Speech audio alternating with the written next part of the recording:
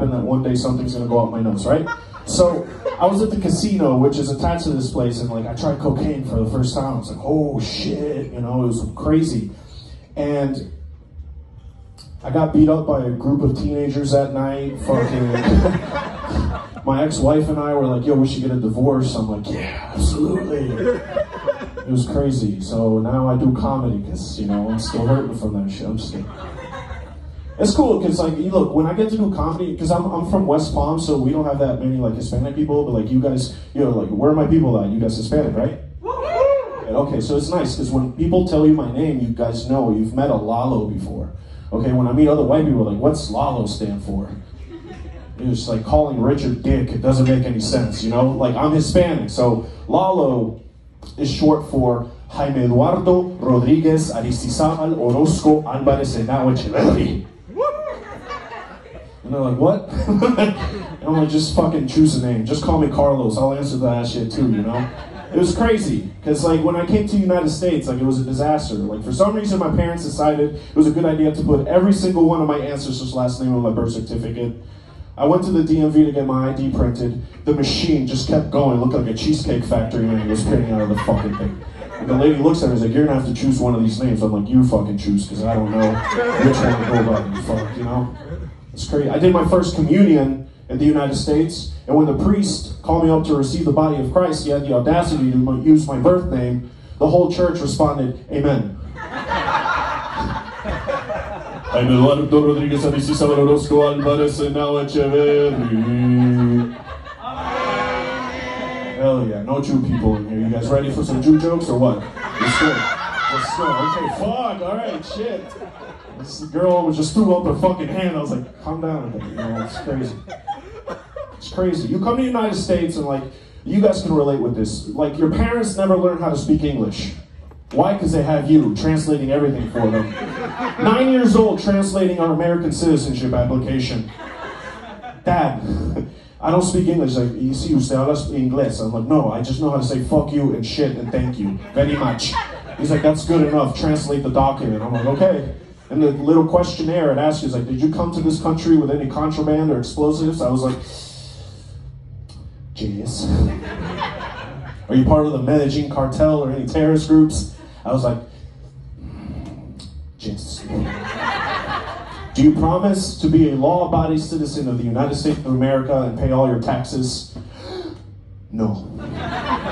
So I was undocumented for the following 18 years. I had to marry a white girl. That's a girl that, like, divorced me. Whatever. I got my green card. Fuck her. Thank you. Hell yeah. You guys know, yo, that shit's wild. Look, I'm serious. To the rest of you white people, like, it's a fucking disaster when you're Hispanic. You don't know the language. Like, I had to go through ESOL. She's like, oh, fuck. Look, to the rest of, like, the few white people in here, like, look, ESOL. Okay, ESOL is something in Hispanic, like a lot of people that aren't from, it stands for English for Students of Other Languages, okay? To you guys that don't know what ESOL is, we're the kids that keep in the back of the school in the portables, okay? Yeah, with the ESC kids.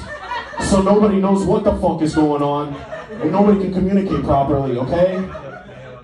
It's crazy. Look, ESOL is typically like 5 Latinos, 5 Haitian kids, and then 1 random German kid. Fucking Gunther was our German kid. And this kid could only say the number 9. He's like, 9! Fuck! It's crazy. And you know what's fucked up? There was no running water in the portables. Recreating childhood trauma, you know?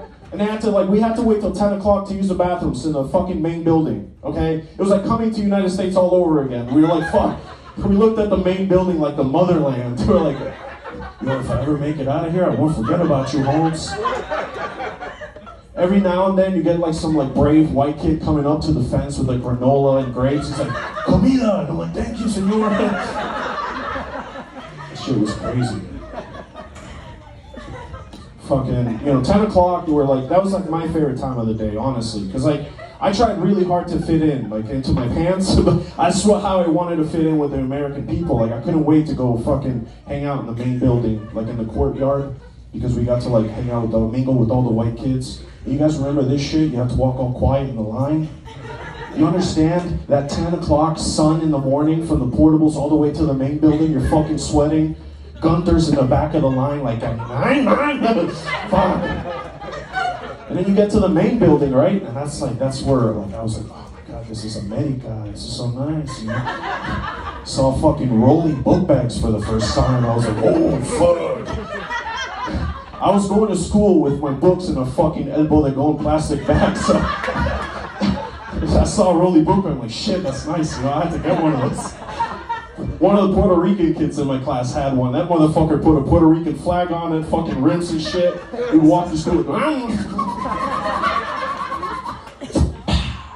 and he would walk away. This fucking kid, Mauricio was his name. All he could say was, "Ya tu sabes." That kid was fucking annoying. He had a hard part, just like the bartender. This guy's triggering me. So I was so up until that moment, guys, like I legitimately, like I was like, I just wanted to be in the main building, you know? Like I came in this country in the wheel well of the airplane, now I gotta fucking, you know? And I saw the whitest thing I've ever seen up until that point, okay? There's two white kids just playing around, right? This kid goes to tie his shoe and his friend farted on the other kid's head. I was like, oh fuck. I want to be American. Like I thought that was it, like that's it. Like if I fart on someone's head, I was like, you know, some white guy was gonna be like, welcome to the United States of America. Like, I was just, you know, so I was like, all right, I'm gonna try that shit. I want to fart on like some kid's head. So I picked Mauricio. Mauricio was a kid. So I waited until the next day, right? We're in the portables. Mauricio's doing his work. And I'm like, all right, here we go. You know, I go up next to Mauricio and I just start like letting it percolate. You know, like I just wanted to blow a good one. You know, I was like, fucking. But here's like where I fucked up, because I was still on the fresh off the boat diet. Okay, you guys know what I'm talking about. I was still eating rice and beans and fried steak with a fucking egg on top for breakfast, lunch, and dinner. And that morning I was late, so my mom put it in a thermos. She's like, you gotta go. I'm like, okay.